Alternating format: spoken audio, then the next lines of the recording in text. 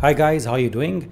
I hope you're well, and in this video I want to share with you some really important tips on how to get selected in almost any software development job interview. So the title might seem very similar to the video that I've already created where I've talked about how to get a software development job of your dreams. But in this video I'll be tackling something completely different, right? The titles look same, but the content is completely different, all right? Here I want to talk to you about a different approach. So there I was talking about how to get a job, in the sense how to start approaching the whole job seeking process. But now let's say you got the interview and now you want to basically crack it. How do you do it? So I'll tell you that a software development recruiter or technical recruiter is looking for these 4 different things in a candidate, right?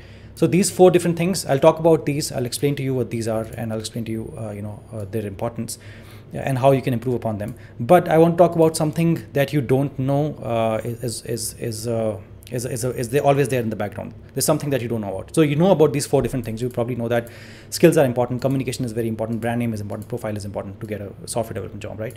But I have been on the interview panels, like I told you in the previous video. I've been on the interview panels of many Fortune 500 companies, and they keep people like me on the panel so that they don't get biased, because if only their employees are looking for a candidate, they sometimes get biased, or sometimes the group dynamics work in a way that a particular opinion wins. But if there are people like me to equate the whole situation there, then they get more diverse, more what do you call it, more balanced individuals.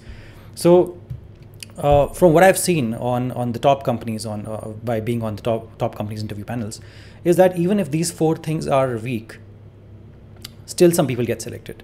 And so that's the thing that I want to talk about, right? That's the thing that almost nobody considers, and you've never even thought about this whole problem in that way. So even if you are quite weak in these 4 different things, right? Even if you're average, and there are people who are way better than you in these 4 different things, there are some things that can still help you to get crack that interview. All right. So first, let me talk about these 4 things, and then let me talk about the thing that that nobody talks about. So first is skills, right? So this is your coding abilities, your skills, technical skills. So these will be tested in your technical rounds, right? Your coding rounds where you're set up on a video call. So your ability to break down problems, your complex thinking, and your complex thinking in the sense your data structures and algorithms, and your coding abilities, right? All of that will be tested in your skills. This, obviously, that you have to be really good at this, right? And second thing that they really value is communication. By communication, I don't just mean the way you speak English, right? Your communication skills. It's not just that. It's about, are you a person who would collaborate, or are you somebody who just keeps on free riding, in the sense that the team is doing something and you just don't bother, and you're just relaxing. So do you have a collaborative mindset in terms of, do you take feedback, do you take criticism, right? What's your attitude? Is it always positive, or are you always thinking about the negatives? How responsive are you, or do you keep chilling out, or do you always respond to emails or communication quickly? And how then the 4th priority is your articulation, in the sense how well you are able to express your ideas. So please notice that this is the 4th thing, right? There's so many things before that in communication. So people forget that. People just think communication is ability to just communicate with people, but there's no point in being a great articulator if you're just an asshole, right? You have to have a collaborative attitude. You have to have a very good positive attitude. You have to be very responsive. And then the 4th part is articulation. If you're weak in the articulation and you have a very good attitude, they will ignore all your articulation. Trust me. All right. Then comes brand name. So for brand name, if you're from, obviously, FANGL, which is Facebook, Apple, Amazon, Netflix, Google, Uber, and LinkedIn. If you're from these FANGL companies, I know people say FANG, but I say FANGL because Uber and LinkedIn are also pretty awesome. So if you're from these companies, you have a very strong chance of getting selected anywhere else, right? You know that. Obviously you already know that.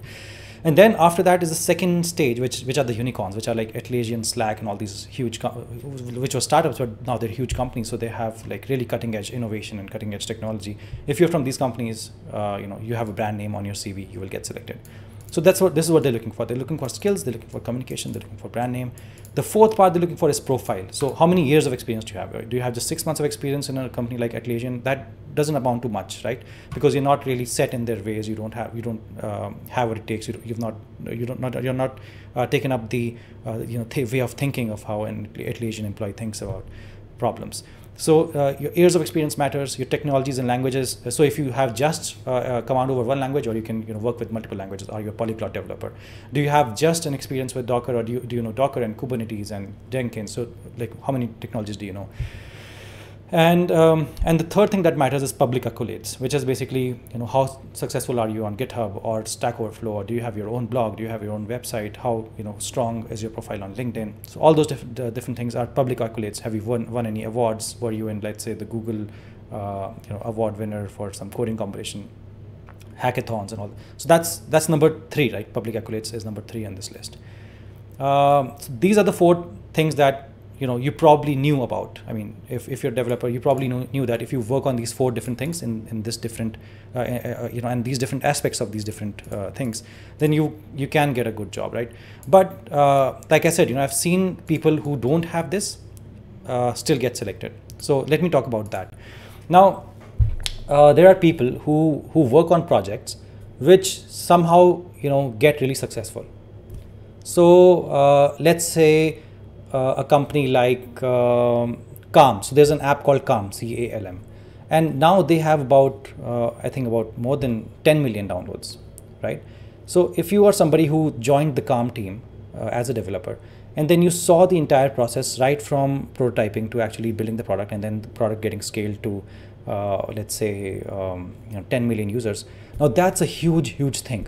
If you have something like that on your CV, all these 4 things become really small. As in, even somebody who has Facebook, Netflix experience, they also don't compare to what you have. So that will be something very valuable. So the advice that I'm trying to give you here is that always look for companies, not based on how much money you'll be making, but the kind of work that you'll be doing. In a sense, will this project give me the experience to work on a project of an app or a software from the beginning to the end of the software development lifecycle to the scaling part?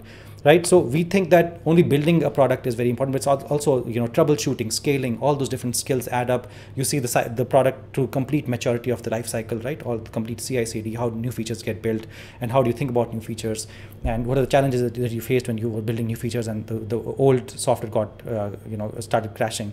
So all of those different things, if you're able to think about, that's what is a very valuable employee to any awesome company. Any company that is going to give you a lot of money, they're looking for that. So what I recommend is that in the beginning of your career, not going for money, not going for something that sounds cool, but getting to work on a project or a company that helps you to see the entire process. So let's say if you were a developer who worked for the app called Calm, or the app called, let's say, I don't know, and I don't remember any other apps actually. There's so many more, I know, but I just don't remember. But I'm sure you get the idea, right? That if an app, you were there from in the beginning, and then let's say 2 years later, the app is in the Play Store, and now they're getting a lot of users.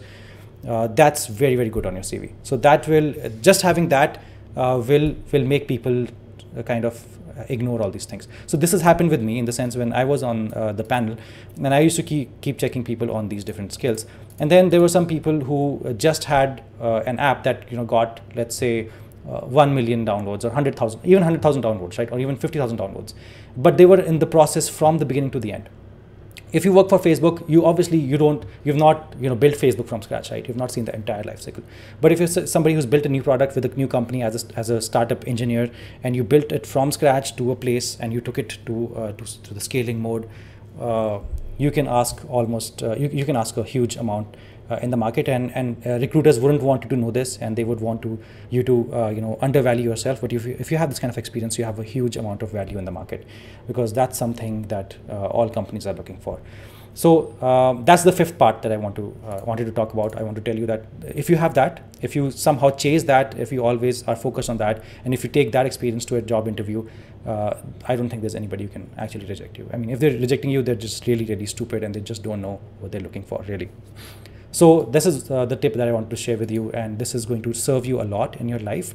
So as a software engineer, if I knew this before, I would have really focused on just this, and it would have saved me years of messing around. So that's what I want to do for you. I want to save you time and months of experimenting and years of experimenting. I've given you the right advice that you need to have.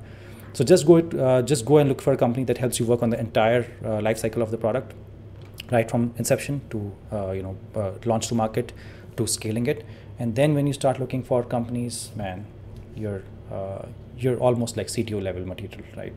Nobody can reject you. So thank you for watching, and I hope you stick around with my channel, you subscribe, and you become a CTO with me, because I help you build products and projects, and not just teach you technologies. So thank you for watching, and see you in the next video.